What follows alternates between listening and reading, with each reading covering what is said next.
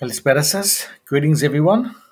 Both good evening and good morning to all, no matter where you're following us from. We've just passed the halfway point of our seminar series, and there's still quite a few more fascinating presentations in the pipeline yet to come.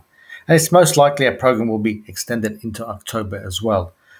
Let me also say that this has been quite a monumental week for the Greek community of Melbourne, where we saw the departure of Manos Tsipragos, our principal and head of our language programs for the last 7.5 years. We'd like to thank him for his efforts. He'll be sorely missed, and we wish him a safe return to Greece. And in turn, we'd like to congratulate his replacement, Morea Bakalido, who has already hit the ground running. We wish her all the best in a smooth transition, and may she have plenty of productive years ahead. Now let's return to tonight's seminar, where first I'd like to thank our sponsors, Jenny Proimos and Maria De Chiao, in memory of Eleni Harris. The title of the seminar, tonight's seminar, is actually quite a long-winded one.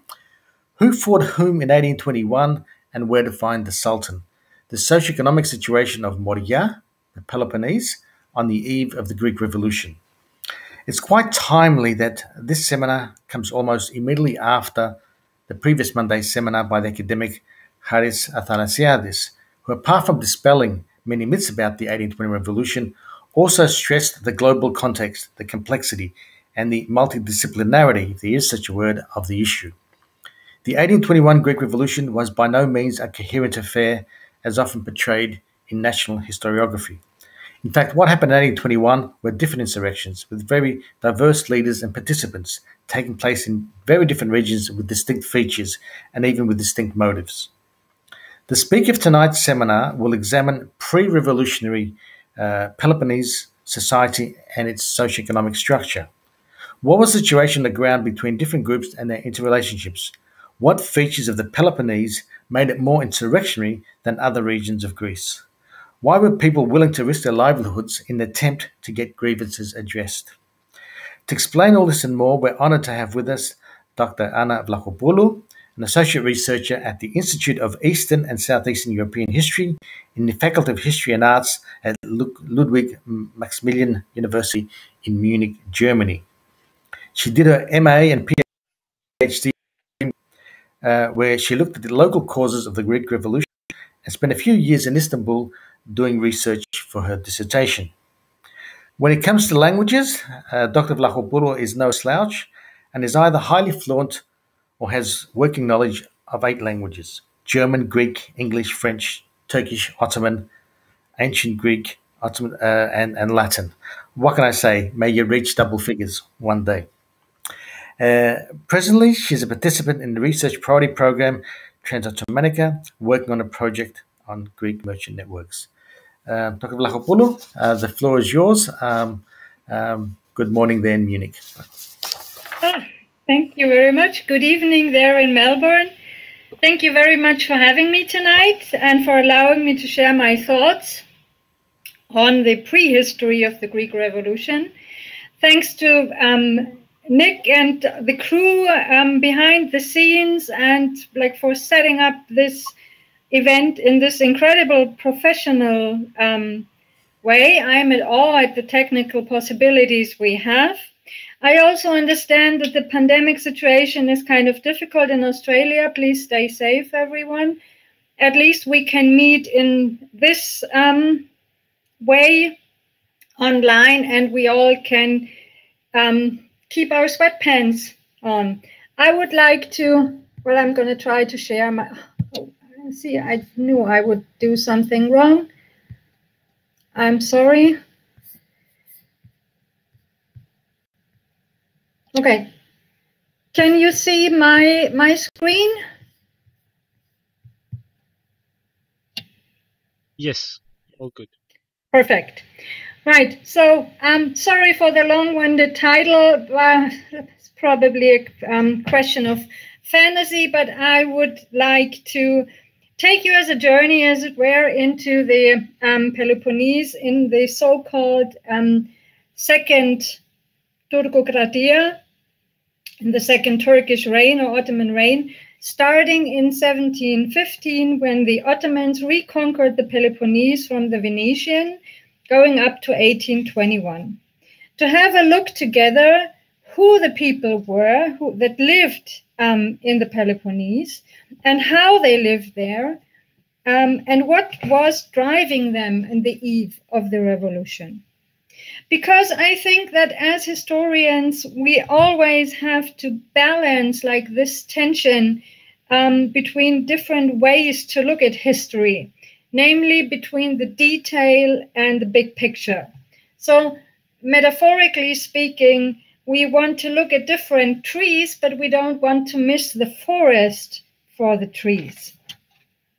And the Greek Revolution is mostly presented in one big coherent event.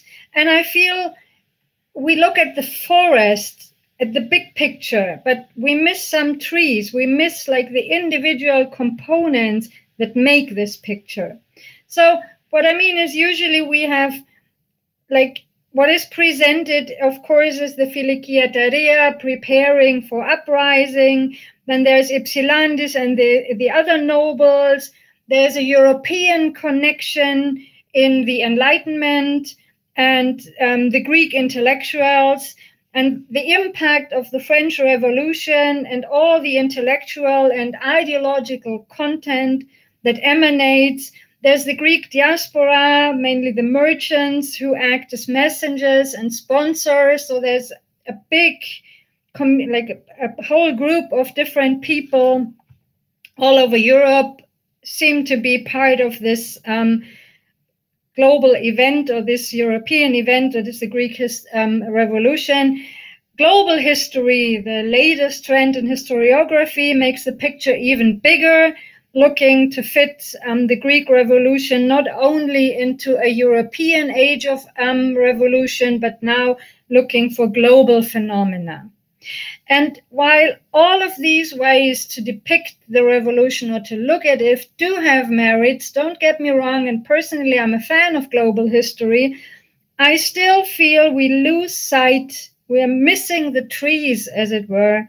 We lose sight of the locality, of where it started, and we lose sight also of the significance of plain social and economic factors.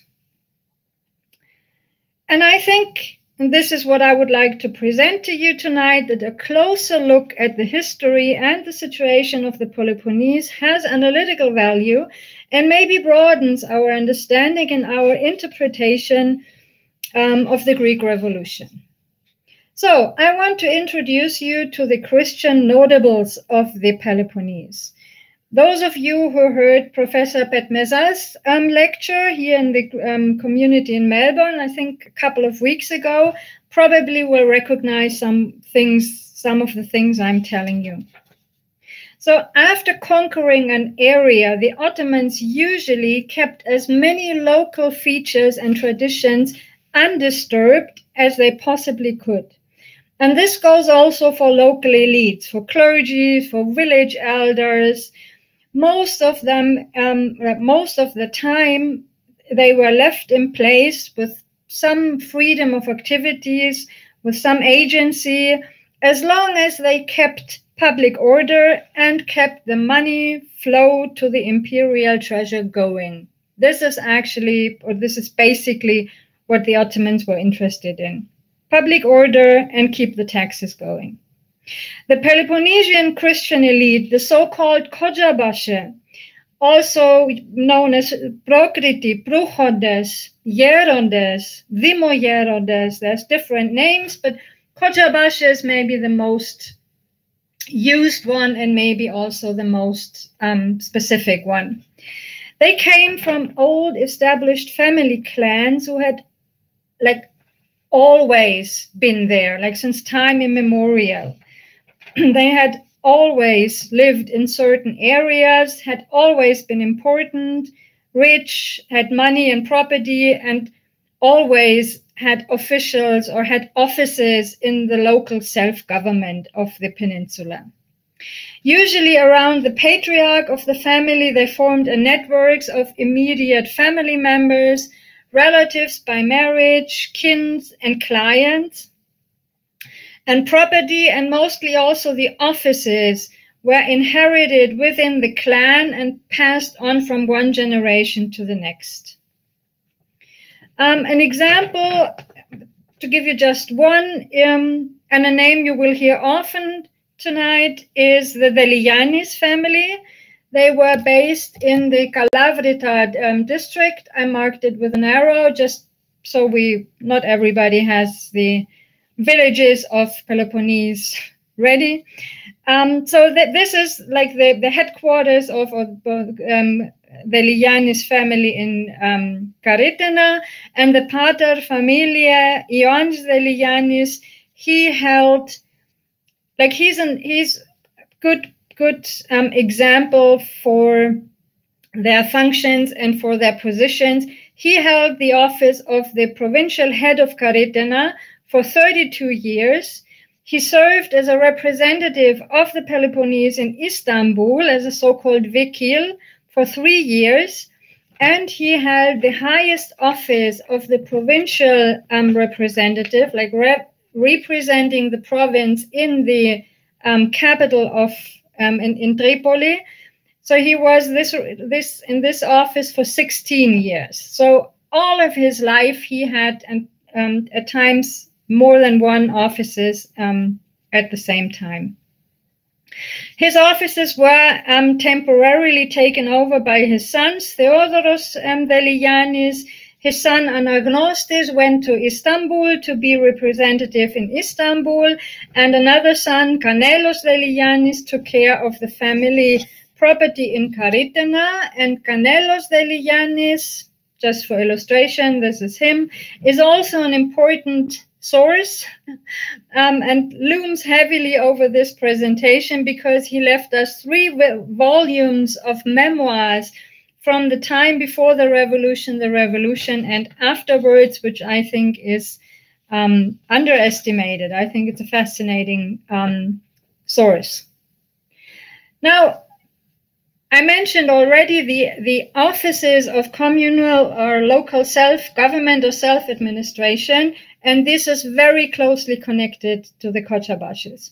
Institutions of local self-administrations did exist in the Ottoman Empire through all epochs and in different contexts.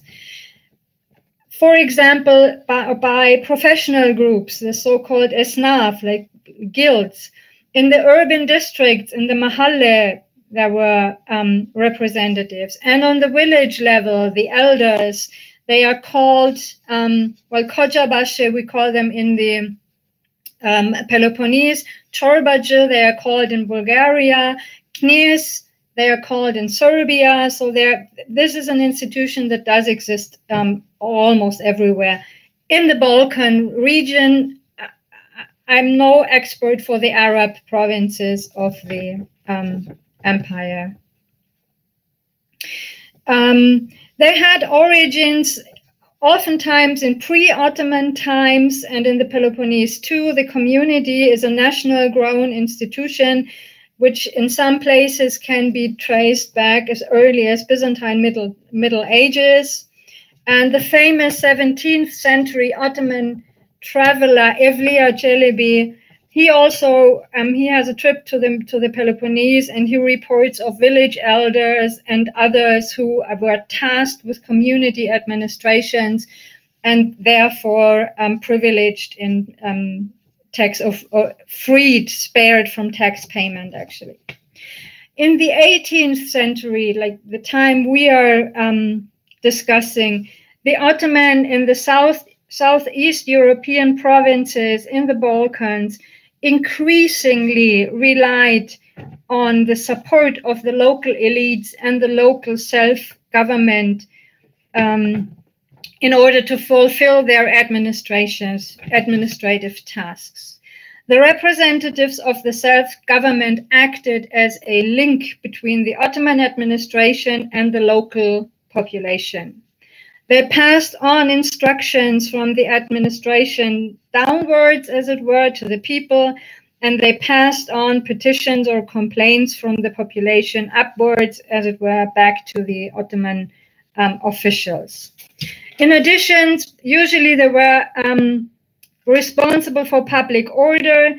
for non-profit institutions, like for, you know, the things everybody like is commonly used, like roads, bridges, communal stuff like schools, churches, and things like that.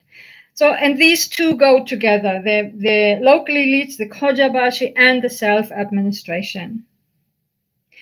The strong role of the Kojabashi and their function as administrators becomes apparent even before the Ottomans actually recapture the peninsula from the Venetians in 1715. Kanellos Deligiannis reports that the Ottomans were more or less invited by the Kojabashi.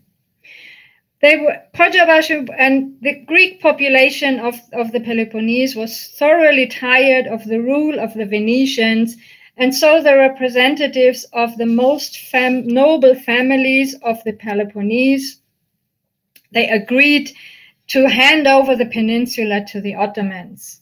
So this is an excerpt from the sources. I've given you my own English translation, and for good measure, the Greek original. Now, the Greek original has some funny orthography, some funny grammar, and I'm sure there's a typo for which I'm responsible.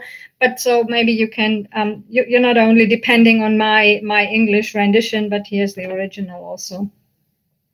So they agreed to hand over the peninsula. They meet, they go to Thiva. They meet Topal Osman Pasha, who is the commander of the Ottoman armed forces, and they offer him their homeland on their own accord so that it could be united with the Ottoman Empire.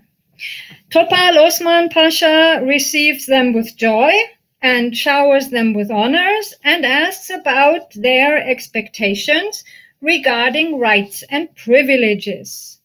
And the notables reply that they want a democratic administration. And this is in the original text, he says a democratic indikisin, and he also gives the Turkish word, which is, well, he says raya ibaret. Now, this poses some problems because there is no such thing as a raya ibaret in the Ottoman. We don't know what that is, what he means exactly. So this is kind of we don't know. Topal Osman Pasha apparently agreed. He obtained confirmation of these privileges from the Sultan in Istanbul. And this is what happened. So here probably the Raya Ibaret gets explained, because he's the Lianis tells us that until the revolution, the Peloponnese was governed without the local Turks. Local Turks could not interfere in any of these administrational matters. Only the Kojabashi and the provost and the elder of each community, they managed the affairs of the districts, including the distribution of local taxes. So after the Venetians were finally driven from the peninsula, and the Ottomans had established their new administration and their different institutions, this is how Kanellos Deligiannis, well, he doesn't remember himself, but this is how the time is remembered, that after the Ottoman conquest, in come the good times. The good times manifest itself in an unprecedented rise of the Peloponnesian Kojabashi in positions of power and influence and material wealth. In fact, the Kojabashis are able to operate surprisingly undisturbed by the interference from the provincial administration. They benefit both from the role from their role in local self-government and from structures and conditions in the Ottoman Empire as they develop in the 18th century. And I told you before, these Christian elites in the local self-government is not a Peloponnesian phenomenon, but when you compare the description of their position with, for example, the Serbians, like in the Belgrade area, this is not the same thing. These people here have a really, like, this is a special thing. This is an unprecedented position they managed to put themselves in.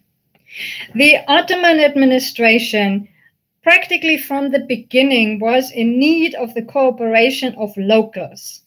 The governors, they were sent from Istanbul to the provinces, oftentimes only for a couple of years.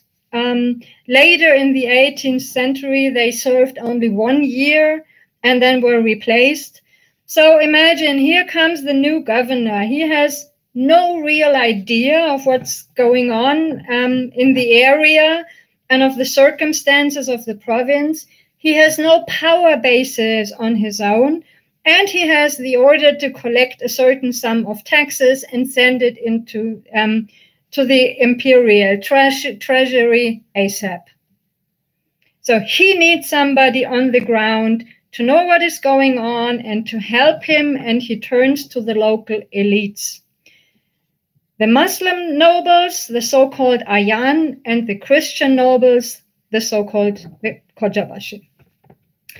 The court of the governor in Tripoli, in the capital of the Peloponnese, is a kind of mirror image of the court of the Sultan in Istanbul. And the Sultan has an imperial council, so the governor has a provincial council. 2 councils, actually, and one of them is manned by the chief translator, by 2 representatives of the Muslim administration, of self-administration of the Ayan, and 2 representatives of the Christian self-administration. And these 2 Kojabashis of the highest ranks representing the Peloponnese in the council, in the divan of the governor, in the sources and the literature, are called Morea Ayan. Now, Morea is the Turkish name or the Ottoman name for the Peloponnese, which of course derives from the Morea. And but still, the word is interesting because the Ayan is a title of the Turkish, of the Muslim noble. But obviously, the Kojabashis, these 2 are put in the same category with their Muslim counterparts. So the 2 Ayan and the 2 Morea Ayan, so the 2 Greeks in this council, negotiate with the governor of the province about the amount of the tax to be collected and how it would be distributed among the various districts. After an agreement has been reached, the 2 Morea Ayan inform the assembly of the district representatives about the amount and about the respective, and about how much money the respective district has to raise. The district representatives, in turn, negotiate or take this information to the assemblage of the village elders and distribute the sum, and then the village elders take it into the different village and they figure out which household, or they, distribute the tax sum to the households. So this is a very elaborate system working on different levels, like the province as a whole, the districts, and then the individual villages. And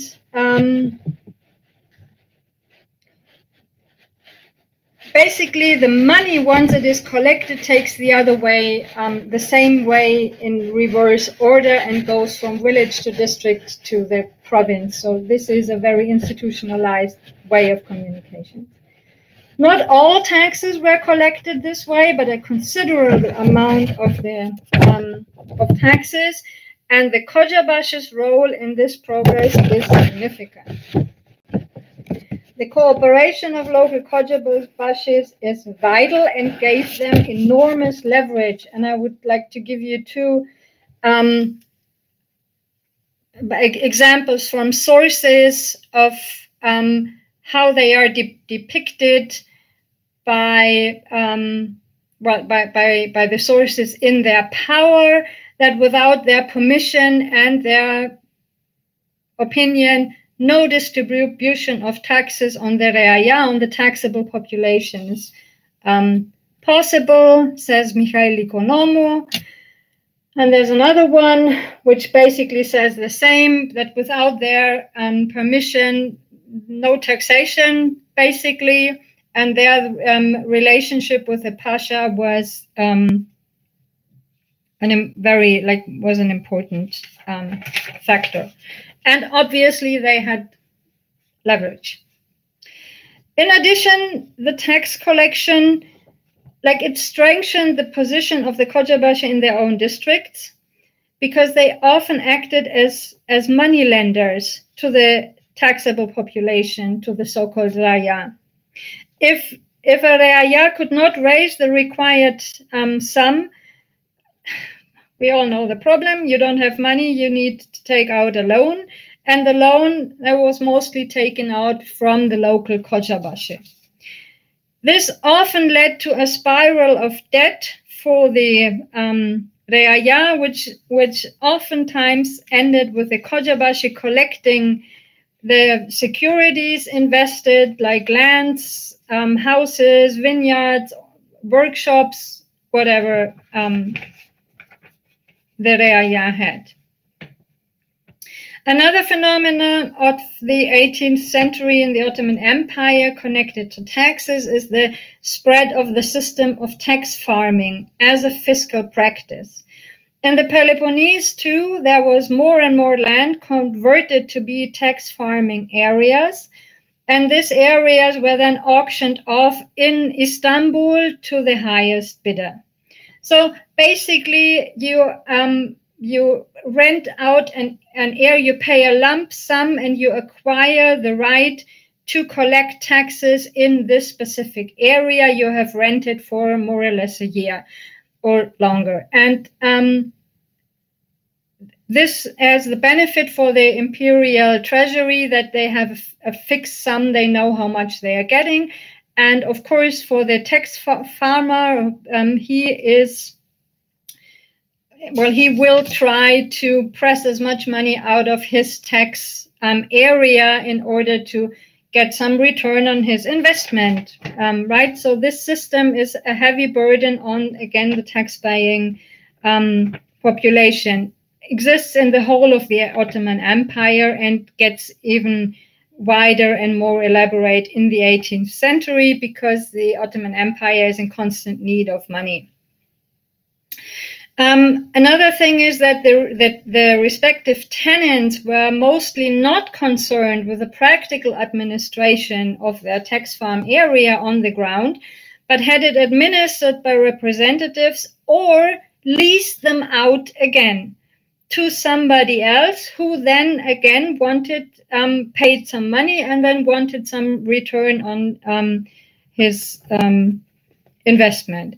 In both cases, administration and subrent, the Kojabashi were suitable candidates because they knew the local conditions, they had experience in collecting taxes, they had the capital to pay the rent, so they were heavily involved. Just to give you one example, Panagiotis Benaikis, he's a Kojabashi in Kalamata, and he is a subtenant of at least 24 tax farms in and around Kalamata, including taxes on salt, on oil, and on silk.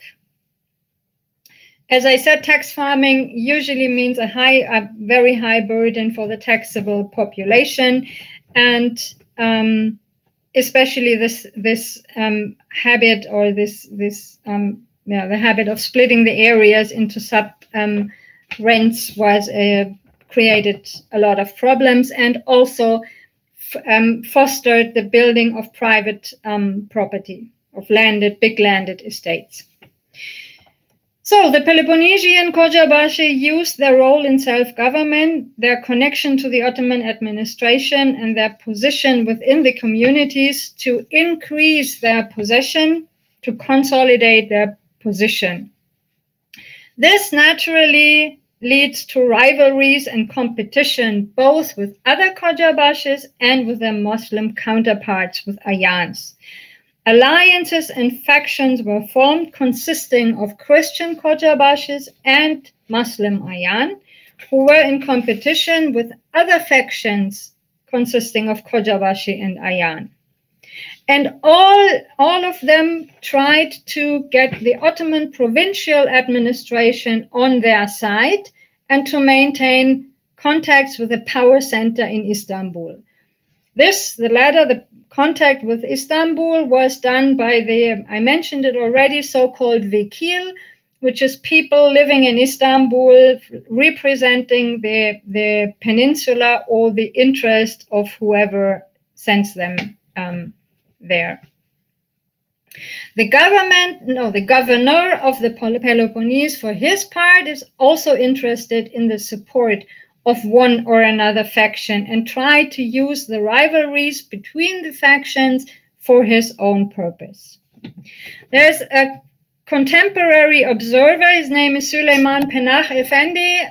I have not found his picture, but this is his son, and I suppose there's some resemblance, just for illustration. Like Süleyman Penah Efendi left a memorandum on the conditions of the Peloponnese, again, a very interesting and important source, and he also mentions the cooperation of the notables and their effects of on the taxable populations. So the Qojabashis, he says, teams up with the Wali, the governors, the judges, officers, and the Ayan, and they all together bully the Reaya, the taxable population. This is how he depicts it. I suppose there's some...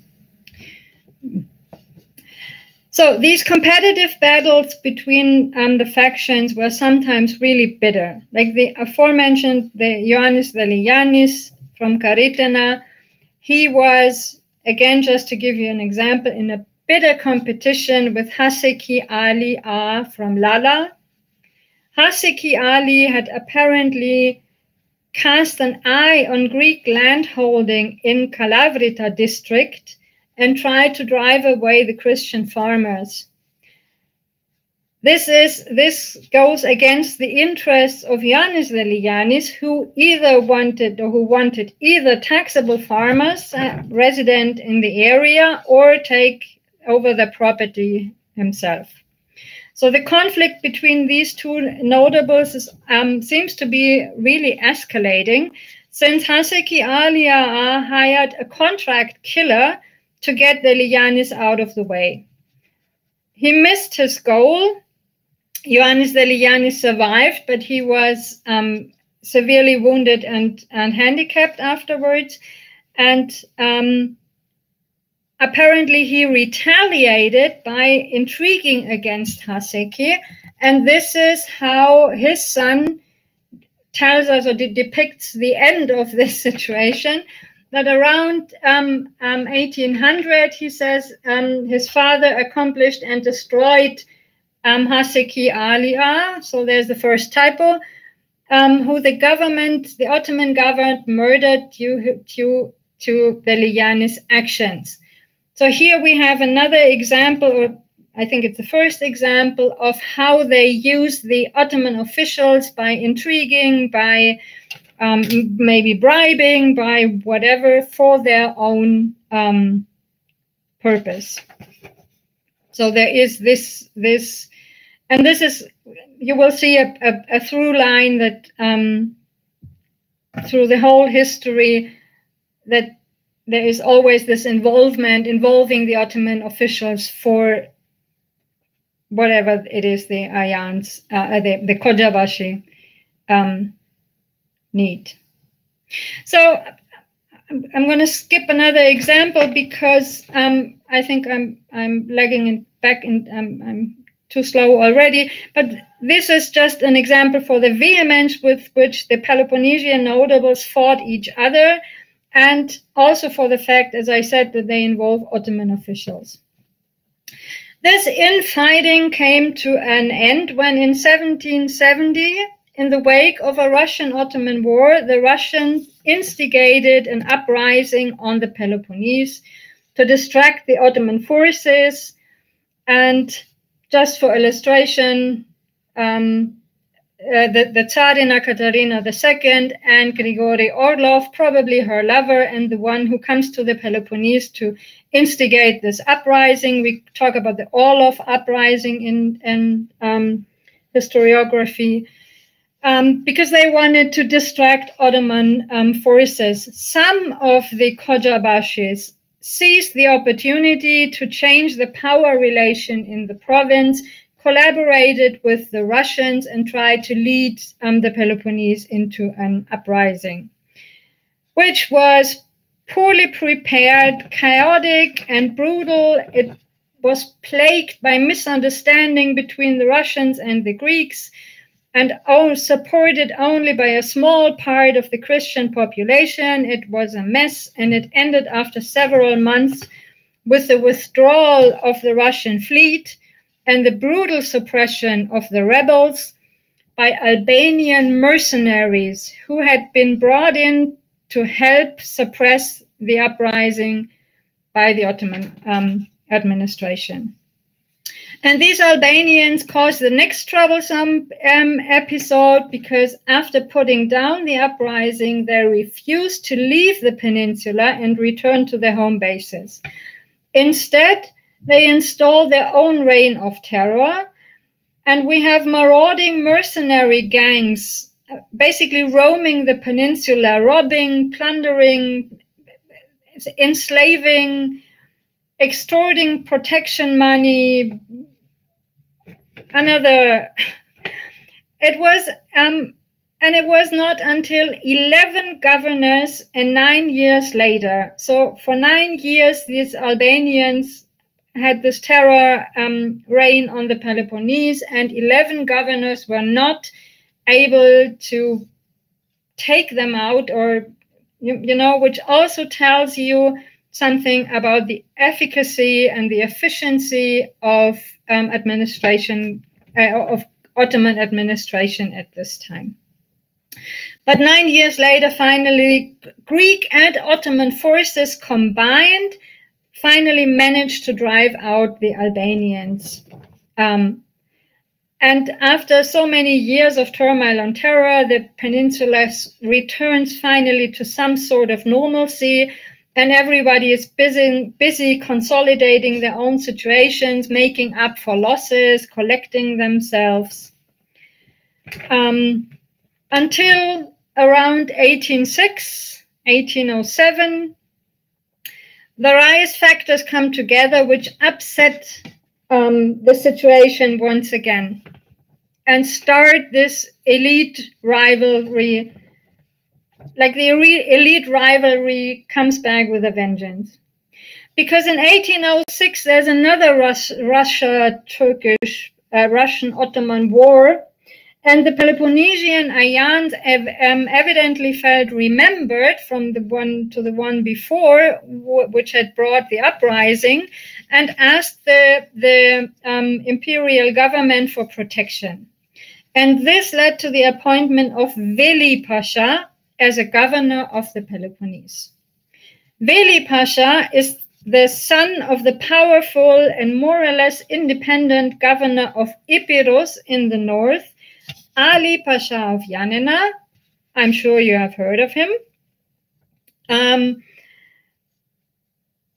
this brings in an additional power factor, because those who had good relations with Veli, the son and governor, also had Ali, the father, and powerful Ayan on their side immediately. So these two go together, and this makes good relations with the Peloponnesian governor even more important. And no good relations even more troublesome. So this leads to a blatant shift in the equilibrium on the Peloponnese, because one of the powerful Kojabashis, Sotirakis Londos from Vostitsa, he had, and he is the head of a large Kocabashi faction. He had earlier contacts with Ali Pasha. So when it comes to establishing relationship with the son of Ali Pasha, Londos starts from the pole position, so to speak. The rival faction around Ioannis Deligiannis from Karitana, and the opponent of Londos, he tries to prevent Veli Pasha's appointment with the help of their representative in Istanbul. So there is a frantic power play, but without success. Veli Pasha takes office, he comes to Tripoli, and he soon gets into a conflict with a powerful Muslim Ayan from Lala and with their leader Ali Farmaikis. The background of this conflict is not clear, but every explanation we can find in sources indicate that there is an intra-elite conflict that is waged by manipulating the governor into the situation. So one version says that Ali Farmaikis was incited to obey the governor by Deligiannis, and that Deligiannis hoped that the governor would arrest Ali Farmaikis and maybe even execute him and thereby eliminate him as an opponent. Another source says that it's actually two of Ali Farmaikis' uncles, like in his whole family, that turned the governor against their nephew because they wanted to eliminate Ali as a competitor in the allocation of offices.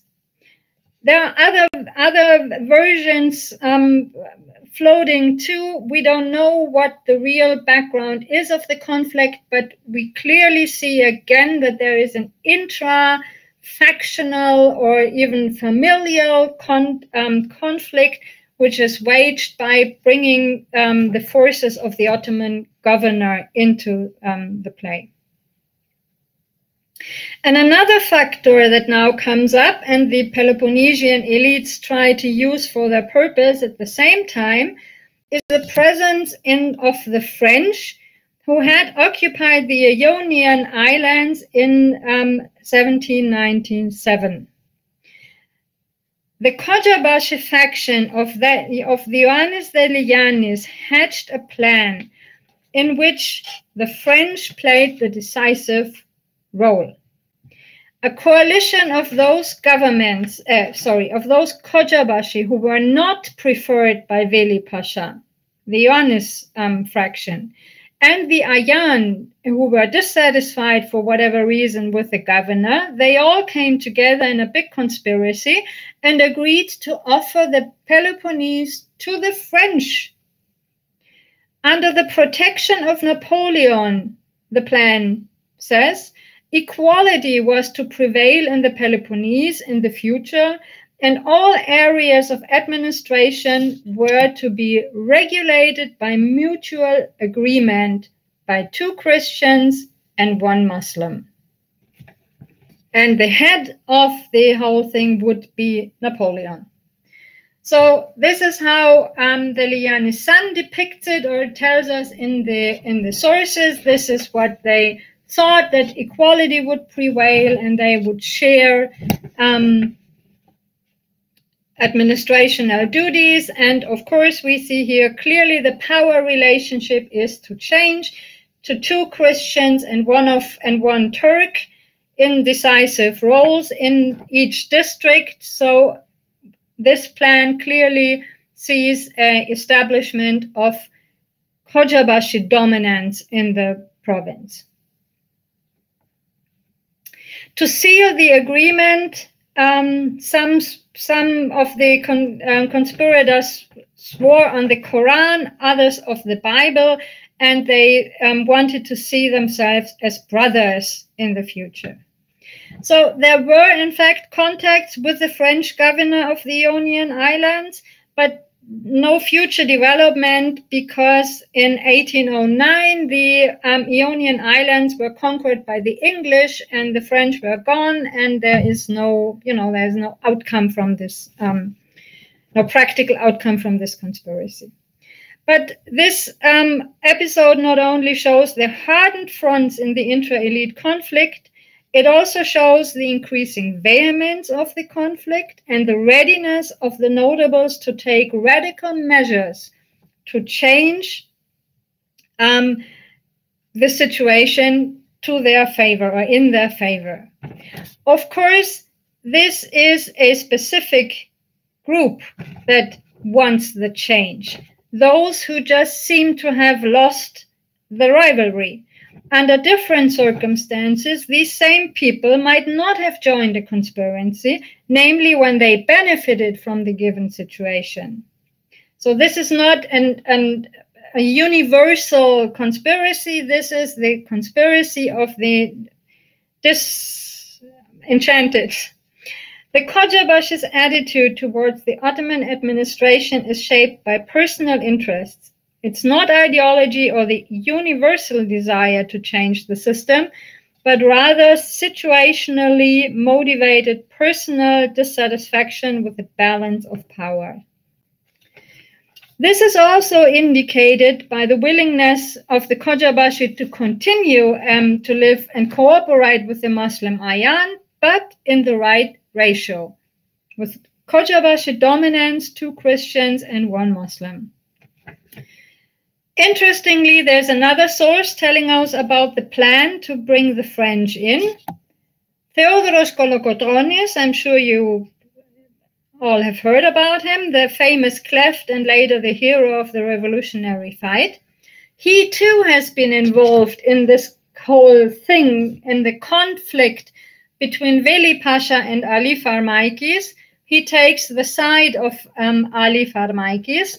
He helps him fight against Ottoman troops because this is a real thing going on. And together, Kolokotronis and Ali Farmaikis have to flee from the Peloponnese to the Ionian Islands. Kolokotronis also reports of the conspiracy against Veli Pasha.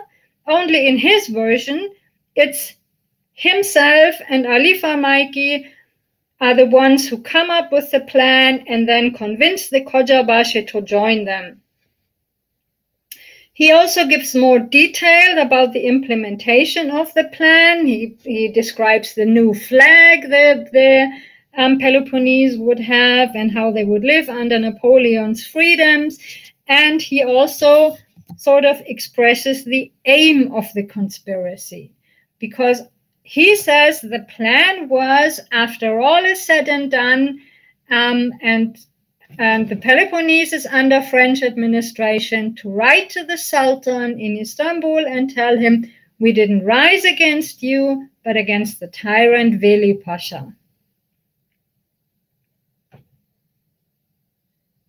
So even with the conspiracy not succeeding, Veli Pasha was not to stay in the Peloponnese much longer. And when he was called to the front, because there's an ongoing war, the dissatisfied Kocabashi seized the opportunity and, with the help of their representatives in Istanbul, obtained his dismissal. But the rivalries between the Kocabashi factions continued, intensified, and claimed more victims. Among them, and this is the climax, the heads of the 2 big rivaling factions.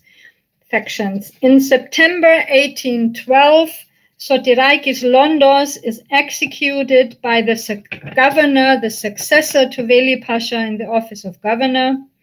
We don't know the reason. There is or the exact background. There is again an intrigue going on behind the scenes that obviously made the governor to execute Londos. This puts Ioannis Deligiannis then in the front position in this rivalry, but he too did not enjoy his new position for long, because he was executed in February 1816 by the new governor of the province. So the death of the leaders of these factions marks the climax of the Kocabashi rivalry in the Peloponnese. and testifies to the vehemence with which these rivalries were fought and carried out. The death of Londos and the Lianis on the one hand clears the way for new leaders, and on the other hand, the notables themselves seem to be shocked by this deadly escalation. What follows is a kind of ceasefire, which even was put in writing. Apparently, the Kojabashis now wanted to prevent a repetition of the escalation and decided to jointly pursue common interests. Old habits are difficult to beat, and thus the two main rival factions each made a written declaration, each postulating unity and the pursuit of common interests. The trend thus is obviously towards constituting themselves as an interest group and finally pulling together to get things for their common interest. I think this could very well be interpreted as the point in time when the Kojabashis' attitude fundamentally changed. Under the prevailing balance of power, Kojabashis' goals could not be achieved, and instead of getting ayans and governors on their side and playing these different people, the decision emerged to jointly strive for change in the balance of power in the Peloponnese and to change it in their favor. This is also supported maybe by the fact that over time, more and more Peloponnesians, like the Kojabashi, had been accepted and initiated into the ranks of the Filikiateria, which now also comes on to the scene. As you all know, Filikiateria had been founded in 1814 in Odessa and had since been recruiting members. And the Kojabashi, most Peloponnesian notables, high clergy, but also like Theodoros Kolokotronis, they were all members, initiated members. So transformation seems to be in the air, and the outbreak of the revolution is just around the corner, more or less, and comes in a few years. I hope that these examples and these stories out of the life of the Kojabashi were illustrative in more than one way, and I hope they were entertaining too. What they show is this through line when it comes to the Kojabashi. From the beginning in 1715 to the outbreak of the revolution in 1821, these people fight each other and their Muslim peers. The Peloponnesian society in Ottoman reign is divided by social lines, maybe more than by ethnic or religious lines. On the one side, there is this elite group of Muslim Ayan and Christian Kojabashi. And of course, the Ayan are part of the local elite, and as Muslims, they are part of the dominant class in the empire. The Kojabashi are only, quote, quote, local elites, and as Christians, they remain in second rank. But nevertheless, the communalities between these groups are far bigger than between the Kojabashi and their Christian brethren of lesser economic might. The Kojabashi have much more in common with Ayan than they have in common with the olive farmers in the area of Kalamata.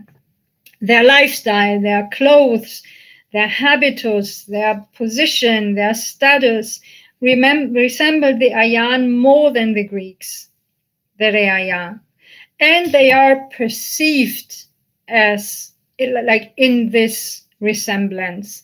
So Finlay, Scottish historian, writes that describes them as a kind of Christian Turks, which is a term he probably took from Leake, Martin Leake, I think Martin is his name, who is a English spy and travelers and widely traveled the Peloponnese in the Ottoman times and left another 3 or 4 volumes of descriptions.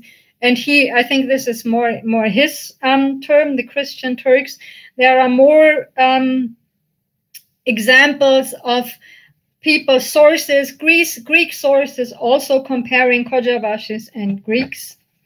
And also in summer 1821, Dimitrios Ypsilantis lands on the Peloponnese. He is the brother of Alexandros Ypsilantis, who started an uprising in the Danubian Principalities. Dimitris Ypsilantis comes to the Peloponnese to claim leadership, and he is clashing with the Kojabashi, because Kojabashi didn't want outside interference in what they considered to be their business. The revolution is ongoing. We are in June, I think, of 21.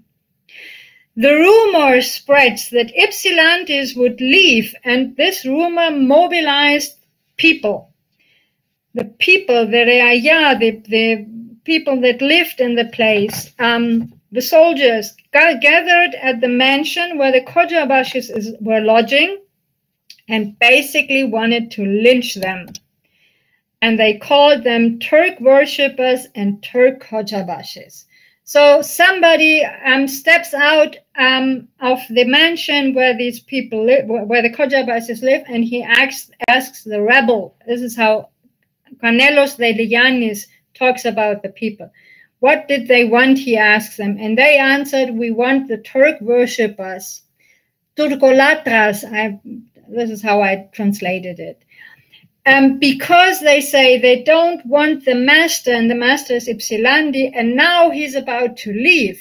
And when they are asked, what do they mean? Who is this Turk worshippers? They answer the Turko-Kotsabasides. The Turk Kojabashi. So here too, people can make a direct connection and a comparison, more or less, between the Turks, or an equivalency of Turks and Kojabashis, because this is how they are perceived in their elite status. In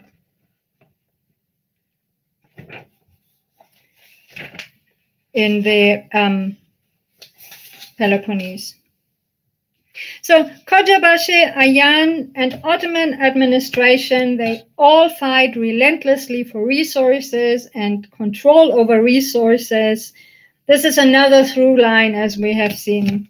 Sounds kind of Marxist, which I don't mean to, but this is actually what happens. And this allows us to draw inferences and conclusions maybe about the life of the non-elite, the Reaya, the taxable population, which left little to no sources, and we have our only way to approach them are indirectly by ways of inferences. But the Reaya are the ones who produce the resources. They work the land and the olive trees and the vineyards and the fisheries and the silkworms. The Peloponnese is an agrarian society, and there's little to no manufacture, and agriculture produce is the export good. And the fight for resources is fought on their backs, on the Reaya's back. They have to fight with ever higher taxation, not only by the state itself, but amplified by tax farming and other fees and dues. They turn into debt. They run into debt because of all the taxes and fees and money that is wanted for them. They take up loans at high interest rates, and they probably lose their land or their cattle because they can't repay the loan. Many leave their villages. There's lots of examples in the sources of deserted villages they take to the mountain to avoid debt bondage. They lived through an uprising in 1770, followed by 9 years of terror by the Albanian mercenaries, and then they are plagued by the Klefts, by armed robber bands who steal and kidnap and roam the Peloponnese until they are ousted in 1806. And then in 1815, when Europe finally gets rid of Napoleon, the European economy and trade take off again, and this leads to an economic recession in the Peloponnese because the peninsula has heavily benefited from increased demand of grains and other produce during the Napoleonic War. Now suddenly the prices drop, and with the prices, the wages drop. So at the eve of the revolution, the Peloponnesian Reaya had every reason to want to change the situation and the system that kept them in this situation. And I know I'm going over, bear with me, I'm going to be quick now. The intriguing thing here is that the Kojabashi are part of the system against which the revolution is directed. Most of the Reaya pay part, if not all, taxes to the Kojabashi. If they need a loan, they turn to the Kojabashi. When they lose the land and because they can't repay the loan, they lose it to their local Kojabashi. Most of the Reaya probably deal with Kojabashi in his administrative function much more often than they deal with an Ottoman official. Ottoman Muslim population on the Peloponnese is about 10%. Christian population is about 90%. Chances are you have much more to do with your Kojabashi than with an Ottoman official. The episode with Dimitris Ypsilantis indicates that the Peloponnesians, the Reaya, were willing to sacrifice the local Kojabashi in order to keep the foreign prince, the one that was not a Peloponnesian, because their own people, their Kojabashis, they knew them and they obviously didn't want them anymore. On the other hand, the Kojabashi remain subjects. They too have to pay taxes, and all their wealth notwithstanding, they are still exposed to the arbitrariness of the administration, and they are in constant danger of losing their property and even their lives to the machinations of a rival faction. And as Christian subjects, they remain in a subordinate position. The social advancement has clear limits by the structure of the state, which favors Muslims. And despite all the social ascent, as Christians, they always remain in second line. Official positions are reserved for Muslims. Tax farming is reserved for Muslims. Kojabashis can sublend. And even in accumulating wealth, the Ayan, the Muslim counterpart, had also always more possibility and more access. The Kojabashis at the eve of the revolution had maxed out. They had reached what they could reach in the given circumstances, and further upwards mobility and social ascent required a change of circumstances. And I think they changed sides, as it were, and joined an uprising. And I owe you one last player. This is going to be a quick one. Where's the Sultan? The Sultan is surprisingly absent in Peloponnesian sources and in the descriptions of what is moving them. This is a problem for me because I can't prove absence to you.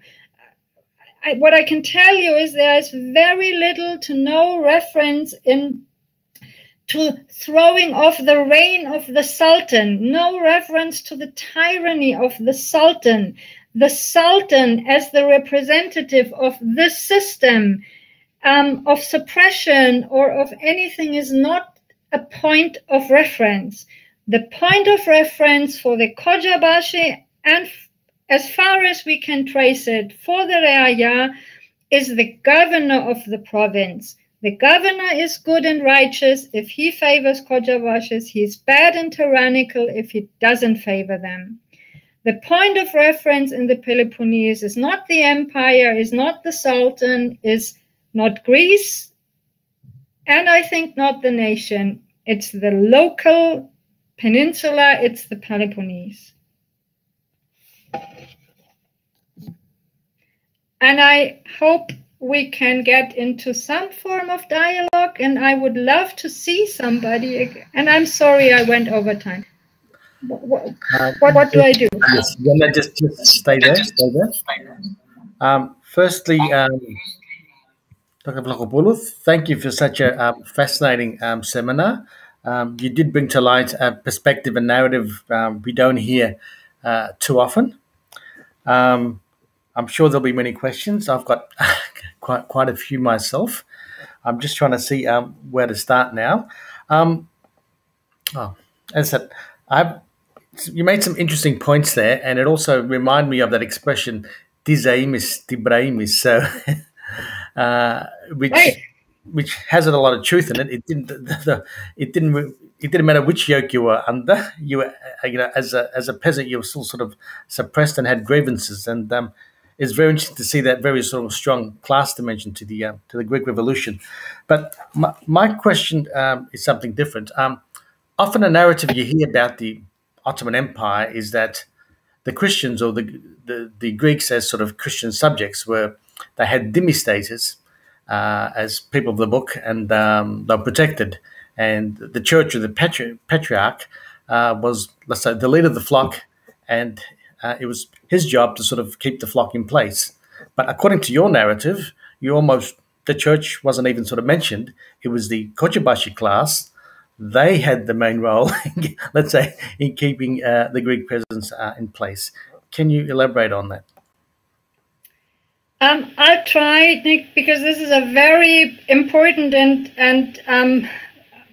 intriguing question. And actually, you put your hand on you put your thumb on a discussion that is going on more or less, that has been going on forever. And I'm not sure that it is that we solved it, which is the millet question.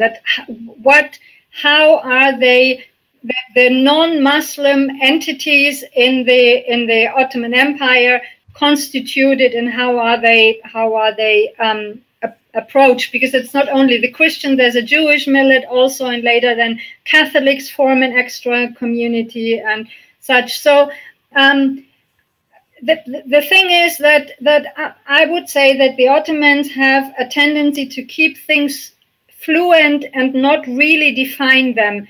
What we know about, like what you said, the head of the flock, the patriarch being the head of the flock and being responsible for this, starts to get more prevalent with the Greek Revolution, and then later on into the Tanzimat reforms that start after the Greek Revolution, and are probably inspired by the first province, the Peloponnese, that really breaks away from the Ottoman Empire. Before that, all these things are not institutionalized. Like we know from Ottoman sources, they refer to the Qojabashi. They confirm the election of a Qojabashi, but at the same time, it is the community never is a corporate entity. Is that how you say it? So it is it doesn't have a rightful status. It's just there, but it's not really. It has no rights, and it's not clearly defined. So this is this funny thing, which goes through in the Ottoman Empire administration, and I think actually gives them a huge degree of flexibility, and this is probably why it functions relatively good. The dhimmi status is more referred to a protection on a religious level, let's say, so nobody can violently convert you to Islam or punish you for not being a sultan, sorry, for not being a Muslim, I should say. So the zimmi thing is more a religious problem, and everything else is very fluent. And the Kojabashis, yes, in practice, this is what they are doing. But of course, I should, like, as an example, the metropolite of Patras, or Palion Patron Germanos, or Metropolitis Germanos, he too is considered a Kojabashi. So the Kojabashi, there's also clergy, probably. There is, you know, they are both. They are clergy and administrators, so they do play a role also. And I'm sure I have not answered your question fully, but No, it's gave an input, maybe. No, you did. Thank you for that. It's a complex discussion. We are posting the questions on the private chat, Anna, but I'll also read them out as well. One from John Katsoulis. Did the Ottomans plan from the beginning to actively encourage the Kochabashi factions all over Greece over the centuries as a way of suppressing a coordinated uprising? Were the factions ever loyal to the Ottomans or just to themselves?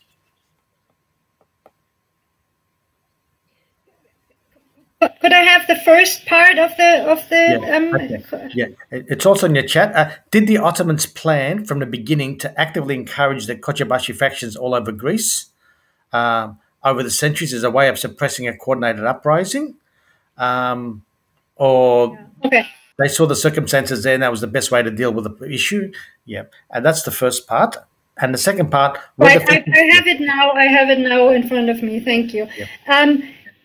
No, the Ottomans didn't plan. I don't think the Ottomans planned to use the Kochabashi for anything. The Kochabashi were there and they were a fact on the ground, and they needed them for carrying out their administrative task. And especially collecting taxes is something that is sort of farmed out to the communities all over southeastern Europe. Same goes for Serbia. I know Serbian sources. I suppose same goes for Bulgaria, and I could imagine Anatolia as well. But as I said, I'm no expert for the Anatolian or even the Arab provinces. So I think they just happened to be there and they happened to be used with no plan. The thing in the Peloponnese is that this is where they become so powerful, not by design, but because of the circumstances. Because the Peloponnese has so little Muslim population, because the Peloponnese is no frontier region, there is not much need, for example, to have a lot of military stationed in the Peloponnese. When you look at Belgrade, for example, where the Habsburg Empire is just on the other side of the river, there's a huge military presence that makes it much more difficult for local elements to thrive. The Peloponnese has military and has Ottomans stationed in the fortresses in the coastal area, you know, Methoni, Koroni, Nafplion, and there is Ottoman military presence and Ottoman presence in Tripoli. And other than that, this is a rural area. They are more or less left to their own devices. So this is one of the factors why they could thrive so much. The 18th century is like a characteristic of the 18th century is the rise of these local elements, because the central administration in Istanbul basically has lost control. And the Tanzimat reforms, I don't know if you had or you will have, I think, a lecture on Tanzimat, also like the reform movement of the sultans, basically that starts in 1839, so shortly after Greece or the peninsula breaks away, is actually a centralizing mission for the sultans trying to regain control and to pull in the reins. So I don't think they used the Kojabashis for anything planned. Yeah. And Yeah. I think you've answered the question. Thank you for that. Yeah. Um, and while it was a decentralized empire, that's why you had a lot of power centers, like in Yanina in Egypt and so forth, a lot of local warlords and fiefdoms. And yeah. A question from Ange Kenos. How dangerous were I think he means, probably a spelling error there, the Brujondes? how dangerous? Yeah, or basically, who exactly were they? How were they different to the Kochabashi? Let me probably rephrase that question. I'm trying to understand it. I think they were basically, this is a leveled, you are richer and you have more influence, and you are less rich and you have less influence. So I guess the Kojabashi, but again, there is no official term for them, and there is no official way of addressing them. I think the Kojabashi, usually we mean like the highest ranks of these social groups.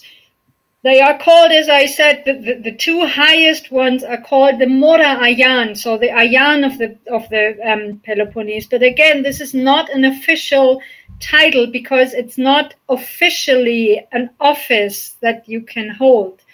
The Brujondes, the Prokriti, they are then on different levels. You have village elders who have not the same influence as the Lianis has, but still is a part of the self-administration and still plays a vital role in this system.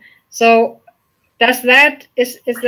Yeah, no, I think I might have misinterpreted the transliteration. I think he said Prodot is the trader, so I suppose people who try to sort of play both sides, but I suppose you get that in any type of situation where there's competition. So yeah, for influence and yeah. It's got another question. With the Turkish, let's say, bounty derived from agricultural taxes, did Greece's food situation change from time to time? Was food bountiful or scarce in the Peloponnese? Did this affect negotiations?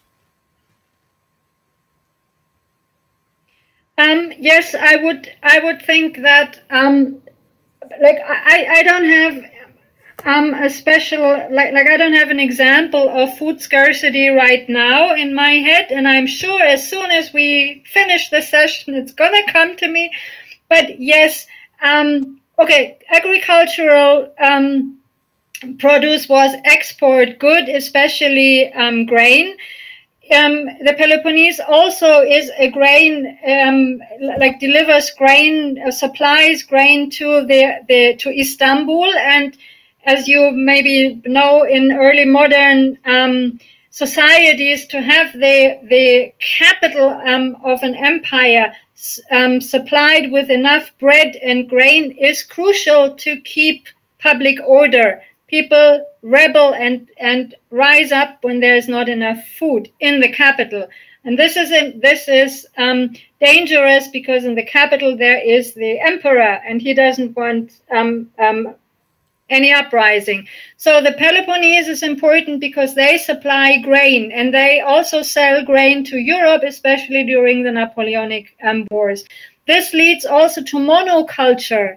Like there is ever greater areas of land put into agricultural use, and yes, the food situation did change, especially for the Reaya.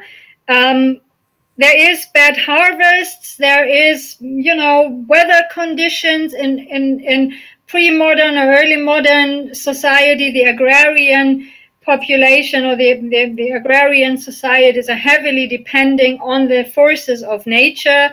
Of course, there is money. If you are out of money because you had to pay your taxes or to pay back your credit, and they took your cow or your sheep, and there is food scarcity. Not, as far as I know, not comparable at all to what happened during World War II, because this is no, it's not the same thing. But I'm sure that there is poverty and food scarcity for the Reaya, not so much for the higher ups. Thank you for that. We've got a question here from Andoni.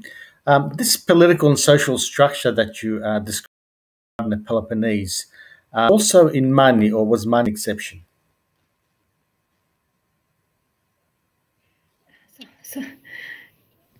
Sorry. Yeah, okay. I was like, yeah. This political and social structure you described in the Peloponnese, was it throughout the Peloponnese? Was it also in Mani, in Laconia? Was Mani an exception? Yes and no. Mani is a very interesting, and I didn't have time to go into that. Mani is a very interesting place because they have this from time immemorial, the system of the Bey families. The Mani for a time actually administratively is taken out of the Peloponnese, is not administered by the Peloponnesian governor, but is part of the province that belongs to the admiral of the fleet. And this also is an interesting factor, because when you are chased as a cleft, for example, from Kolokotronis, we know that he and his fellow his robber bands, they sort of cross the border into the Mani, and then they are out of reach from the Ottoman Peloponnesian officials. So the Mani is a very interesting place. The Mani is also approached, for example, by French emissaries, because yes, everybody in this European in this European mix-up of the French are in the Ionian Islands, and the English fight the French in the Mediterranean, and the French have their foothold in Egypt by that time. So the Eastern Mediterranean and the Peloponnese is approached by European powers in order to gain allies or to gain footholds, or in case, there is a way of actually occupying territory, as they did in the Ionian Islands. So the Mani also is approached by by Europeans. The Mani has this special situation, and I think I've lost my train of thoughts. And sorry, not right. We might finish just with one more question. I've just been trying to find that some work that you might have published, and I see that in November you're an editor, along with others, of a book called Trans-Ottoman Biographies. Will some of the stories described tonight appear in that book that's coming in November? No, not in that book. I have I have my dissertation published, unfortunately, in German. This is a book that's available, but as I said, in German only.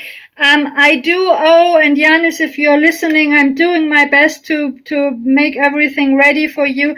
I'm working at the moment on a paper with a related topic that will hopefully appear in a collective volume in Melbourne. Like the editors are in Melbourne, so this then will be an English text on this one.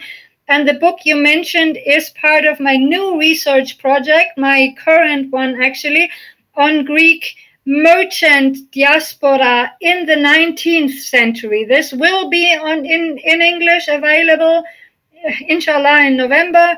But it's something completely different. Interesting though, because it's again Greek diaspora, and this is much more global. It's also another reason to have you back sometime in the future as well. So. Oh, I'd love to. I would like to tell you about the Rallis family and how they conquered the world. This is my ongoing research project right now. Dr. Vlachopoulou, thank you once again for your time. It was great having you. Thank you so much. Thank you for your patience. And hopefully one day we can sort of meet in person, either preferably in Europe, because we're sort of stuck here in Australia, or one day in Melbourne. Best of luck. Whoever comes to Munich, give me a call. Okay. Thank you very much. Bye, everyone, and hope to see you. Hope you can tune in next week's seminar by Dean Kalimnio, The Greek Revolution and Its Impact on the Middle East. Thank you.